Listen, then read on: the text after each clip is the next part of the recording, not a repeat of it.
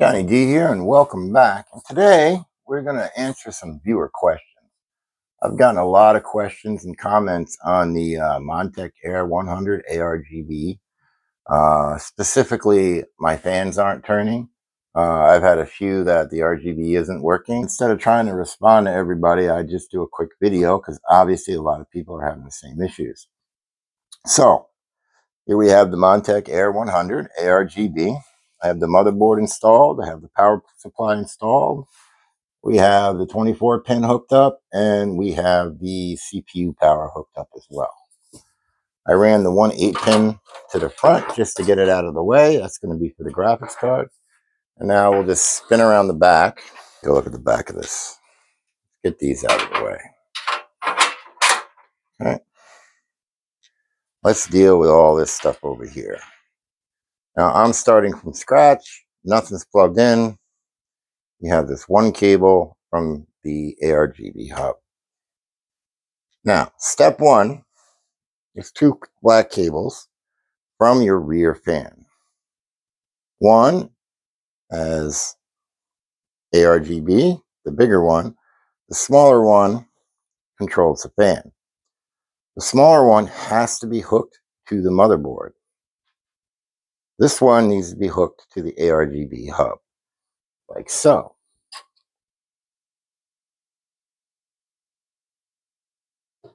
That's one. Okay. So over here you have 3 more fans, which means you should have 3 fan connectors. Over here you'll have 3 ARGB connectors, like so.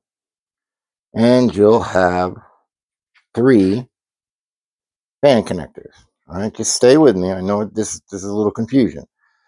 So let's hook up these to the ARGB Hub, the 3 ARGB connectors. It's going to look something like this.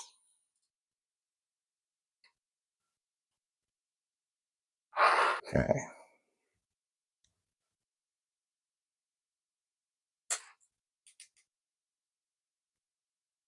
So now we have 1, 2, 3, 4 ARGB connectors. We have 4 fans. Makes sense, right?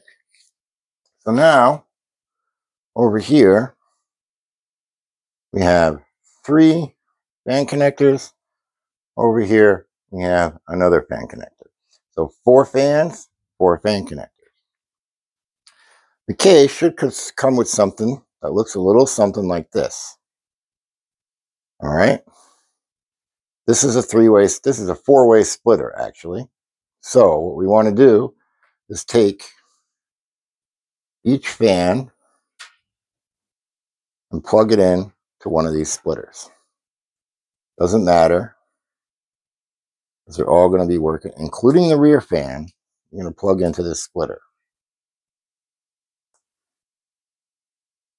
And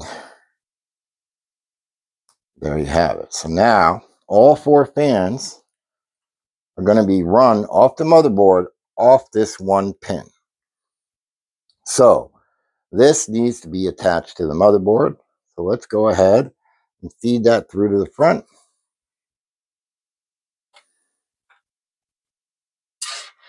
So on this particular motherboard, there's really two spots. We can go with the CPU option fan, or we have 1 fan header right behind the 24 pin. I'm going to connect this fan header to the 24 pin. Depending on your motherboard, you may have 1 down here, you may have a couple over here, you may have 1 over here, wherever. Doesn't matter, as long as it's an empty fan. So notice this is 3 pins, and this is 4 pins. It's okay. This has a little clip on it right here. As long as that fits down the clip, you're good. So you only need 3 for the power. There you have it. The fans are hooked to the motherboard. Now you can go ahead and pull all this extra stuff in here. All right, so now your ARGB is hooked up and your fans are hooked up. A couple other things here. All right, so we have 2 more cables. 2 more cables running down. This needs to be plugged into your power supply, so you need some SATA power.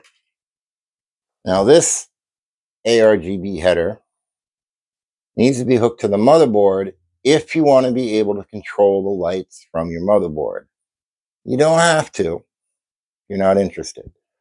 But you can. So let's say you want to. So we're going to go ahead and feed this through to the front.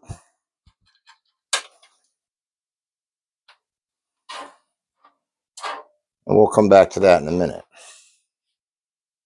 This needs to be hooked up to SATA power. So I happen to have one right here. We're going to hook that up to the power supply and tuck that away. All right. Get all that out of the way. Now, if you notice, we have one more pin that we need to hook up. Now, mind you, all this should have been pre-assembled, but I'm just taking you through from the beginning. So we need to put the reset button to here.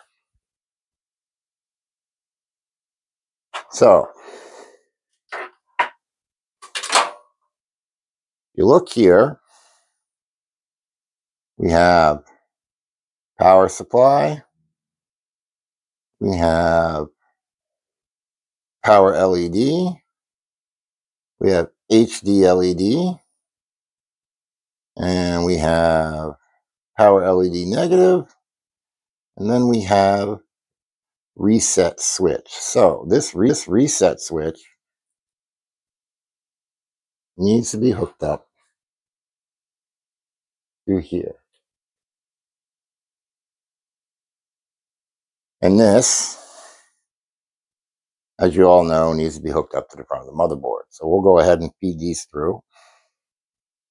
And I'll go ahead and feed all this through too. Your USBs, your HD audio, and your power, and all that wonderful stuff. So I'll go ahead and feed that through. So let's start off with the ARGB input. Now this was hanging from the bottom of the hub. So we just need to put this to any 3-pin. We got one up here, 2 up here, and we have 1 down there. Doesn't matter. I'm going to try to put it up here. There, that's simple. This goes here. Now mind you, your motherboard might differ, but it only fits in one spot. Over here we have the audio. HD audio is usually on the bottom left of the motherboard. It should be USB right here. That's done. You have your audio, USB. Now, your front power supply. So if you count 1, 2, 3, going from left to right, the third one is usually the power. So let's go ahead and connect that. 1, 2, 3. Power. Now we have HD LED. You're going to put that in the second one or the first one. It actually really doesn't matter. And then you have power LED positive and negative. Doesn't matter. You're going to put that in the first one, top or bottom. Doesn't matter. 1, 2. And there you have it. That's all your connections. So what we will do is just pull any extra through to the back. Extra through to the back.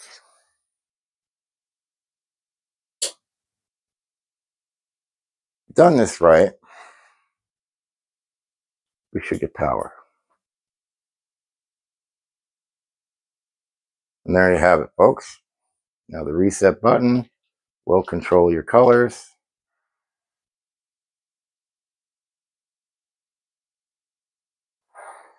And there you have it.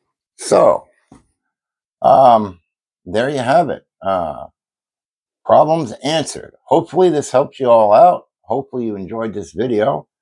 With that said, if you like what I'm doing, hit that thumbs up. If you really like what I'm doing, you should subscribe so you get notified when I create cool content. And with that said, you all have a great day, and thanks for watching. Bye now.